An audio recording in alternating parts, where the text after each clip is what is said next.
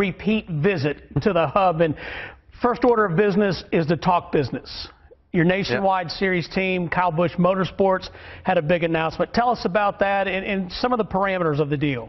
It was really great, you know, talking with the Monster folks all the way back from last February, actually, and trying to put something together with those guys. And my buddy Rick Huseman, who raced in the off-road series, set me up with those guys and got me talking with them. And you know, it's been a fun ride and getting the discussions all done and turning it into a multi-year deal. You know, it's pretty exciting for Kyle Busch Motorsports to venture off in a nationwide series now, and that's where I've wanted to go and grow the company and to be able to grow the organization a little bit. And we've been successful with the trucks, and now hopefully we can move into nationwide and be successful there too. So we made up a list of all the drivers that we thought could do a decent job at it, and we sent it to Monster, and we were like, give us your A, B, and C pick. And so, you know, then after that was probably, I don't know, October, November sometime, and then later in December it changed, and we were like, okay, well, there's another option for you. What do you think?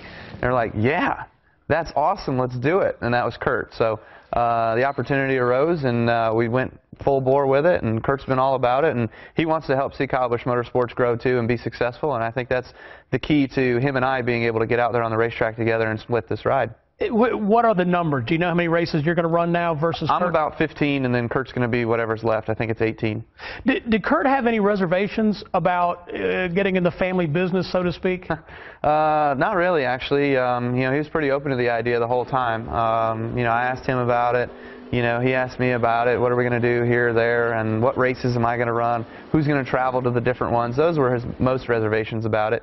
And so we kind of worked through some of that. We still haven't decided on a couple of those fly-to races. Yes. But, you know, we'll figure out who comes ahead on that one. Maybe if I'm winning, I'll go, or if he's winning, maybe he'll go. Whoever's most competitive. You know, for us, it's just it's about going out there. For me, it's having fun. I love being able to get in a race car. I love being able to drive anything I can get my hands on. So this year, you know, we're kind of taking a little bit of a step back. You know, gradually I've tried to do that a little bit, and I've wanted Kyle Busch Motorsports to be sustainable without Kyle Busch having to be behind the wheel. So in turn, Jason Leffler gets to run the truck more, and you know, we might bring in some other guys to fill out the other races depending on sponsorship.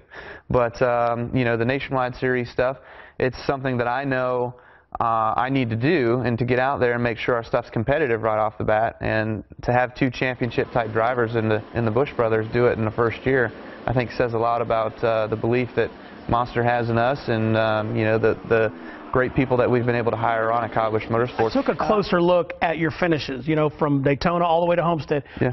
What was interesting, or I don't know if it's weird, but like you would have 4 or 5 races in a row where you'd be first, fourth, second, eighth, and then 36th. And it was like every 5th race, you guys had a finish worse than 30th. Was it just mechanical failures? Why do you think that was?